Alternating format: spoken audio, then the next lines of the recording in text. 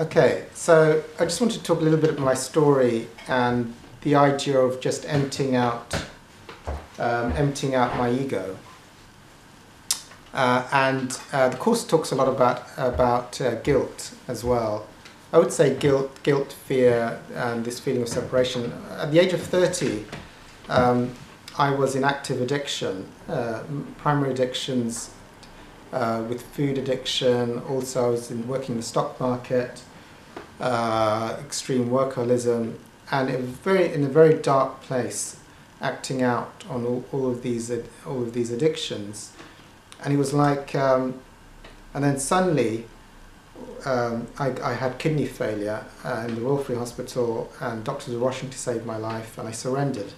And I had a heavenly, timeless spiritual experience in the hospital bed. And I actually heard a message say, find a spiritual solution. Later I got into the work of Dr. Hawkins, and I realized that by having all this guilt and all this shame and all this fear in me, and pursuing these external things like these addictions to try and get relief or try and find happiness in the world, I was in a field of consciousness where I was attracting the symbolically guilt means I need to be punished, or I need to I need to find unconsciously punishing situations. And actually in my life, because I was vibrating, let's say, at this very unspiritual level, I was attracting all kinds of destructive things. I had a destructive career in the stock market, which was killing me. I was eating food in a suicidal way. I was choosing relationships as well, which were extremely bad for me. And that was holographic in every area of life, in food, in work, in relationships. I had so much fear and guilt and shame in me, and I was being run by these addictions. So, eventually became life-threatening. I was eating in a way, and I was doing a career which was a lot of people die in the stock market. It's that intense. And I was choosing relationships and getting into relationships which were also threatening to my life existence. And I was not consciously but unconsciously choosing everything so I could kill myself as fast as possible. Anyway, I had this spiritual experience, and I was given a DVD, and I realized then, okay, if I hold so much negativity and so many negative beliefs, and I'm orchestrated by this field of fear and separation and guilt, that I have to get rid of all of these repressed emotions, all this shame, the guilt, the fear, all of my negative belief systems or limiting belief systems, all my dark belief systems, and all the things I was trying to get relief from in the world, and get to this place of inner peace and love, and just disentangle everything from me.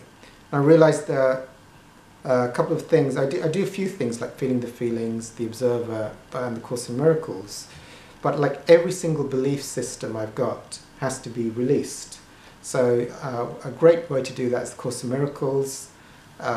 One of my favorite lessons is like lesson 14, like God did not create whatever, so it's not real. So God did not create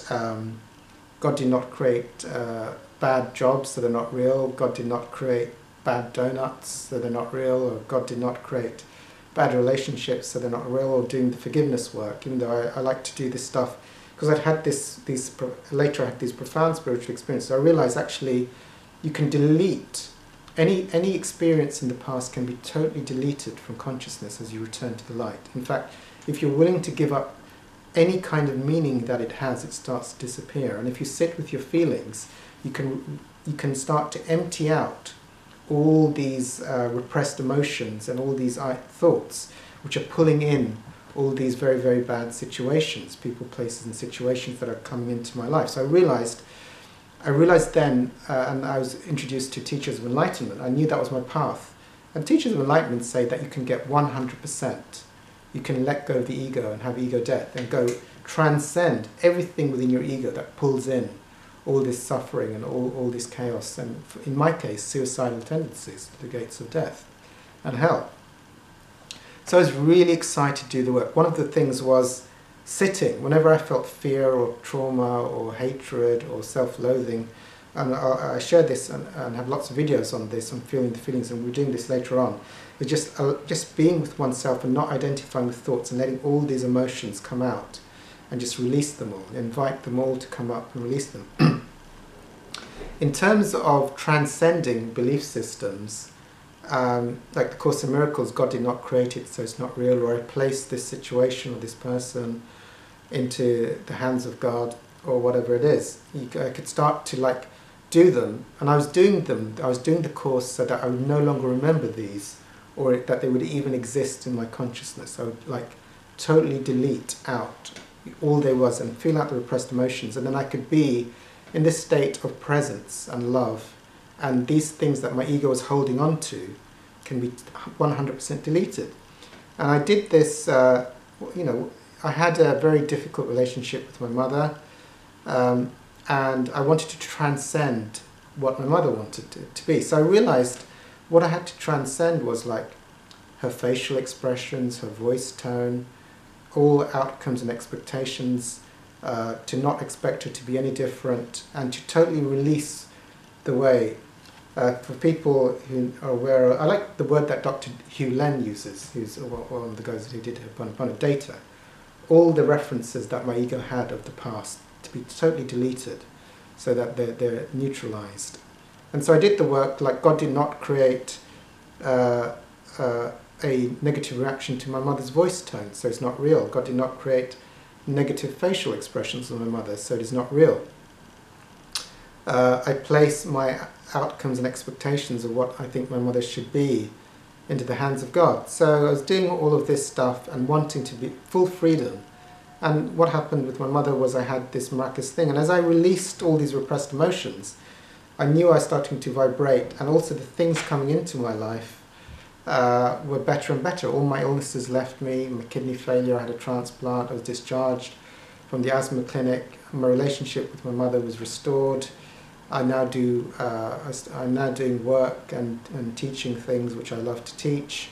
So all of these things shifted, and it's as I released my ego and I was willing to 100% clear all the repressed emotions and all the symbolic meaning of everything that happened in my past, it's like better and better things came into my life.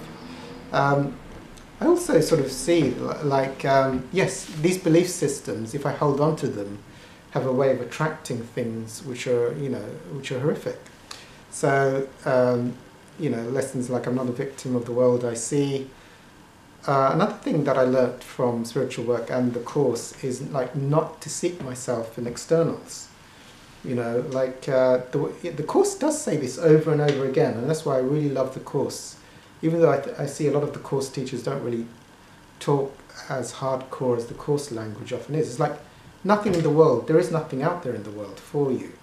It's like just seek it in the peace of God. That's the only place you're going to find it. So otherwise, when you have these false gods, they're never going to work out.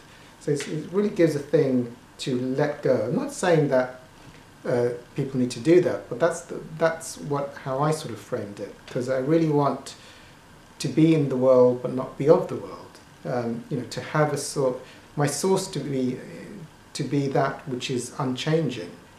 And when I get into my ego, I want my source to be something that is transitory and changing in the world. But I know to the extent that I do that, there will be suffering. So cancelling beliefs, placing things into the hands of God, and various other Course lessons, sitting with feelings and doing other things. And that actually the ego is just it holds these negative belief systems, these emotions, or even these trauma packages. They're just like collections of thoughts, images, memories, voices. They're strong visceral emotions, and you can release all of those emotions, sitting with those emotions, and just say, this memory is meaningless. God did not create it, and so it's not real. Or this person is meaningless, it's not real. Or this thing that happened is meaningless, and so it's not real. Or often when I say, Hawkins said, like, another way of doing it is like I cancel my belief in this thing. I'm an infinite being, subject only to what I hold in mind. And because I know you sort of wash these things out in the light of God. You wash them out, you keep washing them out, put them in the light of, put a donut in the light of God, my mother in the light of God, traumatic experience into the light of God. And as you put them in the light over and over again, and as you let these things come out, it's like they start to dissipate. You know, some of them may take longer than others. So that for me is the spiritual work as for releasing.